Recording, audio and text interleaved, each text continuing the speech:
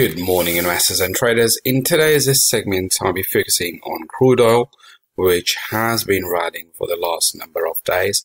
Why is that happening? Where can we see the prices heading from here onwards? These will be the focus points for our discussion today. As always, it is important for me to go through this brief disclaimer.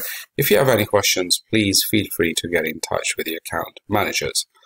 A bit about myself. My name is Naeem Aslam. I work as a chief analyst for AvaTrade, and I come with a wealth of over 15 years of trading experience.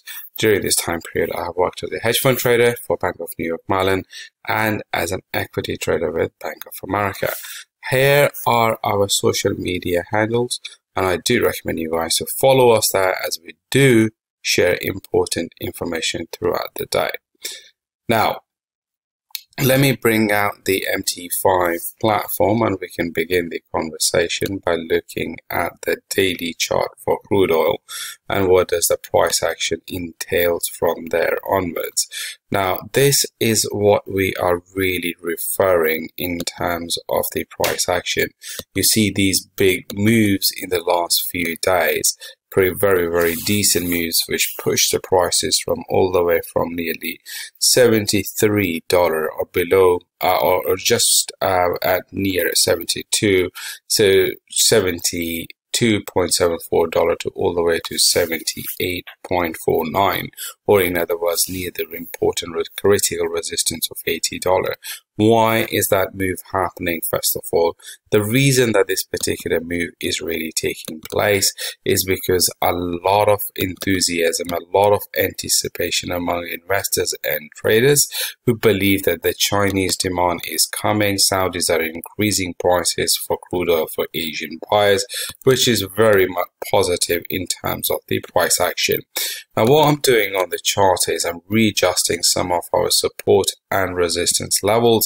So the first support is at 72.18 to 73.48. The second one is at 70.56 to 69.67. Now, in terms of our resistance, the immediate sort of a resistance is at 82.65 all the way to 81.27. So that is your first sort of resistance level that we need to be focusing on in terms of the price action. Now, as for our second important resistance zone, that is going to be running from 89.78, let's say, to all the way to 88.81, or on top of this particular level. Now, overall, if we pay attention to the price action, what we really see is the price for the last number of weeks hasn't been doing much, because all what we've seen is a consolidation area right over here.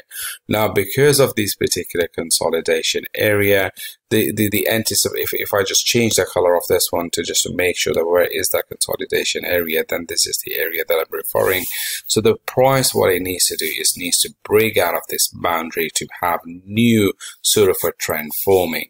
So in order to do that, what we need to see is we need to see the price breaking out of the current zone, and that means the price breaking out of this area, or the price breaking out of this area. Something which is quite important in terms of the price action is the price has started to move above the 50-day simple moving average, as you can see from here.